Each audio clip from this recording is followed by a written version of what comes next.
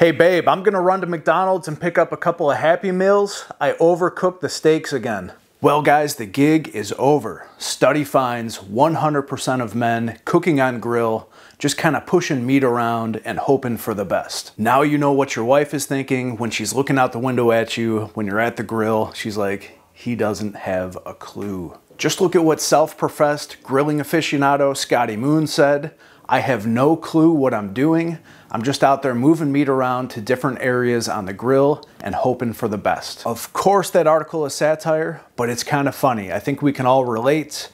I think we've all messed up dinner at least once, and it's usually because we've overcooked it or undercooked it, or it took a lot longer than we thought and people are sitting around hungry. So today we're gonna talk about temperature. It really is the thing that can make or break your cook. The difference between a juicy, pull-apart, smoked pork butt and a piece of shoe leather is almost always temperature. Let's go back to the pork butt, for example. Everyone knows 145 degrees is the safe temperature. But if you were to stop there, it's gonna be really tough because you haven't broken down the collagen yet. To do that, you need to slowly bring that temperature up somewhere between 200 and 205 degrees. I've gone up to 210 degrees sometimes, but that's where the temperature difference matters.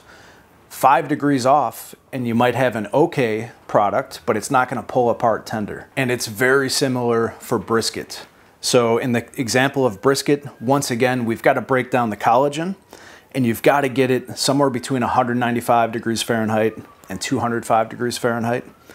But also, if you go too far and cook it too long, it's just gonna fall apart like a roast.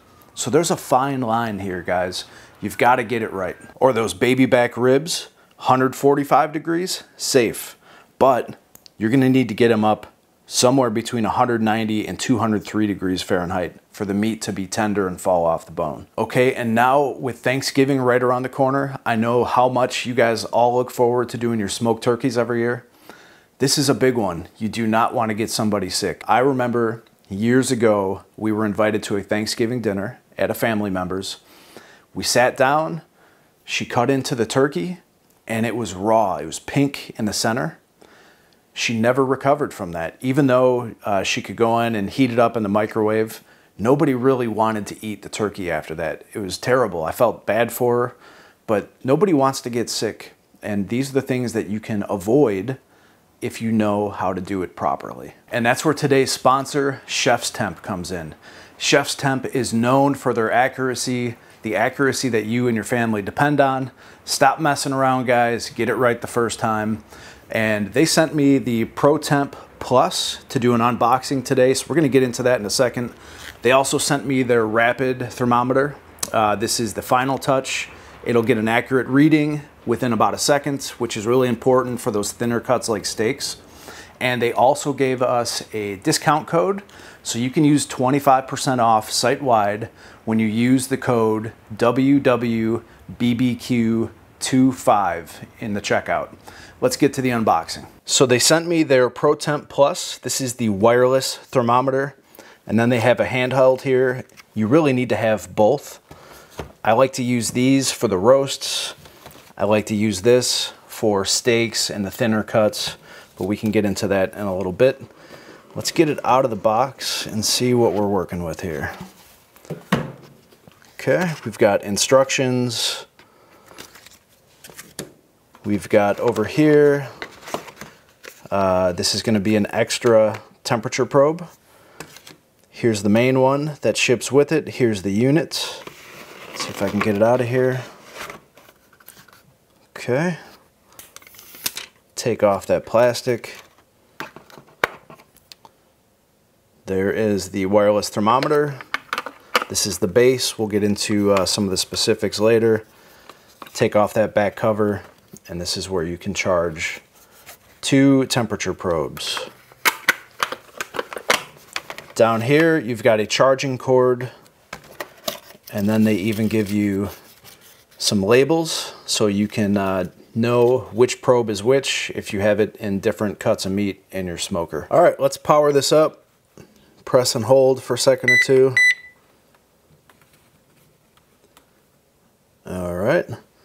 And let's see how easy it is to add a device. I've never done this before. Basically, you download the app, you set up an account with your email and a password, and then we're going to go ProTemp Plus series. Press and hold the power switch to activate the charging stand and charge the probe. Okay, I did that. We'll go next. Take out the probe from the charger. Okay.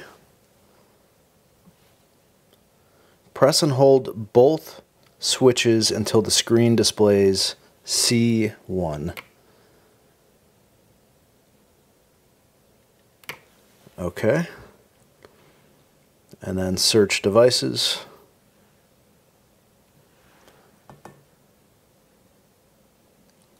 Wow, that was easy. Okay, we'll go next. Connecting Wi-Fi to ProTemp.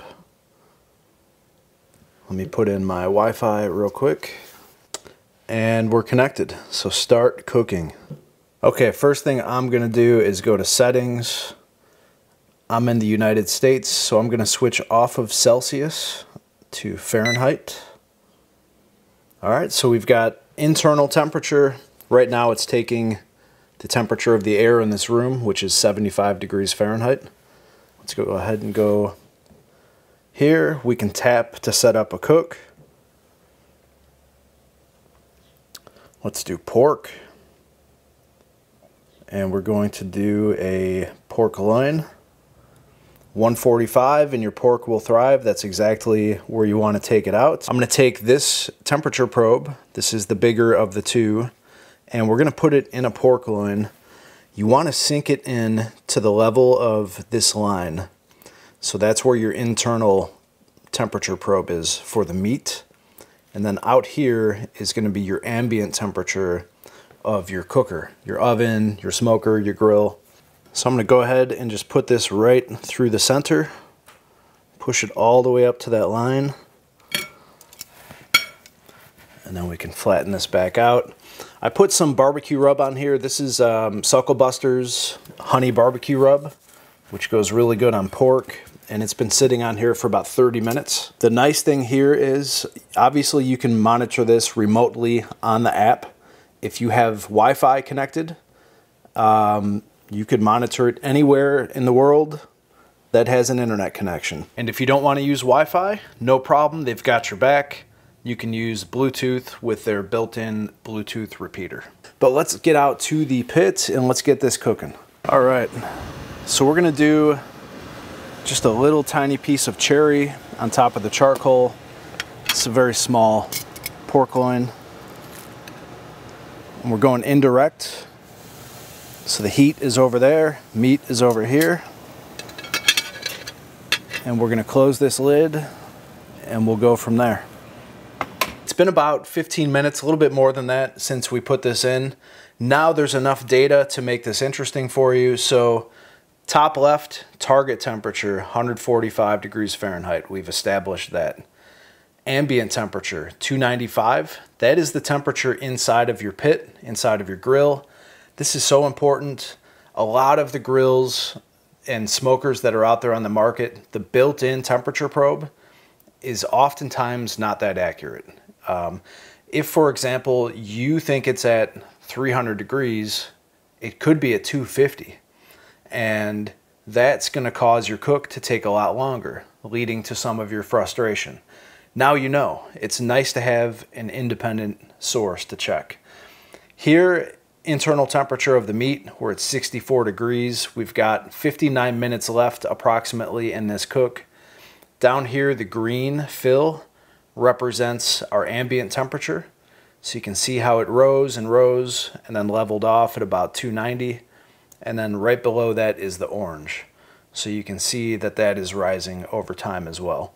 So we're gonna come back when this is done and we'll see how it turns out. Okay, we're getting pretty close here. We're at 144 degrees Fahrenheit. Our finishing ambient temperature dropped about 8 degrees. We're down to 282 degrees. It took about an hour and 15 minutes. And I'm pretty impressed with this. It did not lose connection once. I went all the way down to my basement. That's been an issue in the past with other wireless units. Open this up. Looks awesome. And we're going to use the Final Touch. So this is the ChefsTemp Final Touch. I like to use these as a verification. So we've got a 145 almost reading in here. We can double check, but I like these, especially with this quick accuracy, like within a second you're going to get a reading. When you're cooking a steak, you don't have time to hold it and wait and see. You could overcook it when you're shooting for medium rare. So I just heard that beep over there at 145. We'll see how we're doing. Right about 146. There we go, within 1 degree. And this is ready to go. Let's get it off and slice it. Okay, so stop overcooking, undercooking your food. Get it right every time. I've got a 25% off code in the description. Thank you to ChefsTemp for sponsoring this video and helping me cook a perfectly smoked pork loin. Look at this guy, super juicy. Can't wait to dig into it.